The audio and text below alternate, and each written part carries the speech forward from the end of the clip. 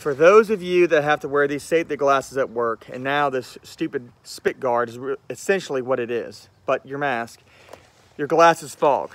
You put it on like this, you breathe, it fogs up. You can put it under here like this, but that only lasts for a certain amount of time. I'm going to show you how to make it to where it does not fog at all, no matter what position you're in.